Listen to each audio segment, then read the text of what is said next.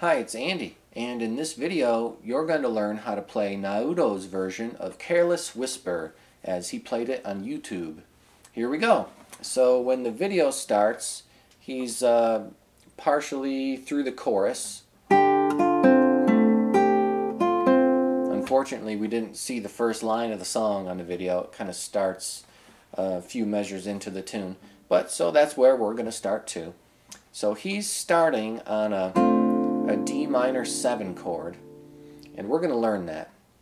Here we go. So to start the tune, you're going to start with your first finger playing a mini bar chord where your first finger presses down 2 strings on fret 1 like this. Okay, then your middle finger is going to play next, that's finger 2, and we're going to press down 2nd fret string 3. Okay, there's your D minor 7 chord. This is a chord that has 4 notes in it. You play the 4 skinniest strings. So we've got open D, we've got 2nd fret, and we have 2 1st fret notes. It's a D minor 7. Okay, now in the video you'll see him press his pinky in there also. Pinky finger is going to play 3rd fret on string 1. So it's another variation of the chord. It makes a melody note there. Okay, now let's learn the exact picking. Here we go. Now start with your pinky finger in position, 3rd fret string 1, and we're going to play string 1 as well as string 4, and you get this sound. Okay, now take your pinky away and play string 1, string 2, string 3. Alright, let's review. That sounds like this.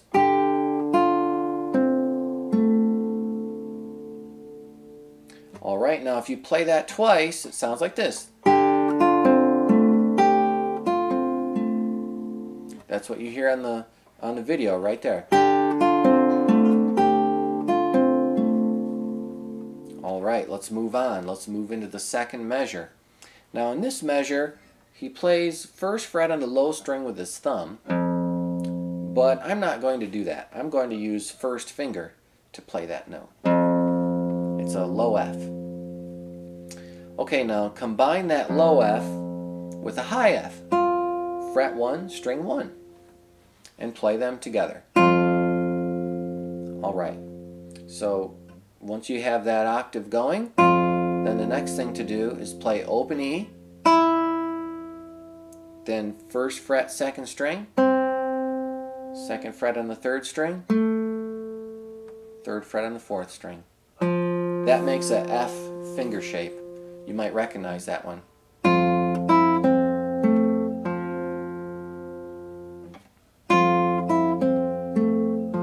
I see why he plays it with his thumb. It's a little easier.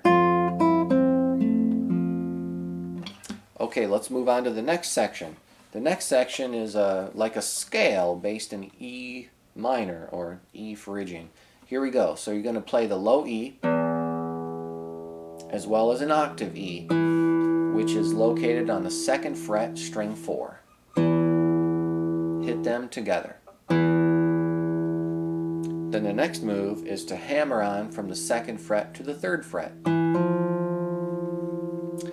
Next note, open G, 2nd fret on the G string, open B, hammer on to the 1st fret, 3rd fret on the B string, and then slide from the 3rd fret to the 5th fret on the B string, and then finally open B. Okay, that sounds like this.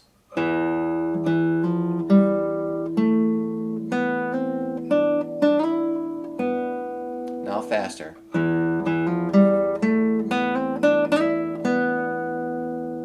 Okay, so far we've covered this.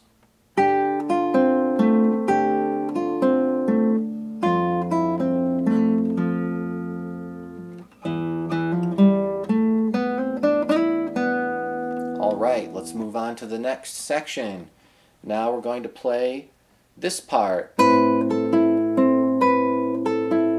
let's learn that. Okay, this section is a bar chord on the 5th fret across 3 strings. And what you're going to do is you're going to hit open A first. Then you're going to play this bar chord, but you're going to add a pull off in there. You're going to play 7th fret on string 1 with your bar chord. Then you're going to pull that 7th fret note away so that the 5th fret rings out. Then the following move is to play string 2 and string 3. So we just played this. Okay, and then it's almost the same thing again. This time no pull off though. Just pick the notes. So it's like the same thing twice in a row. First one has a pull off, second one doesn't.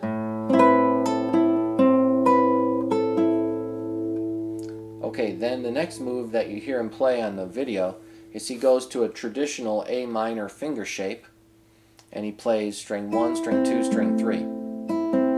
That's just filler. There's no melody there. He's just filling in some 8th notes.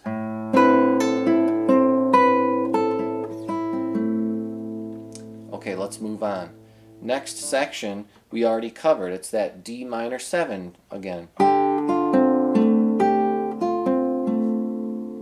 Alright, then the next section we already covered this. This is the F with the thumb.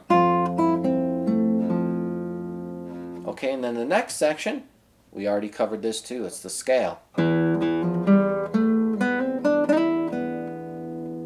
Okay, that was the first 24 seconds of the video. And I'm going to see you in part 2 where we cover the next section. See you next time.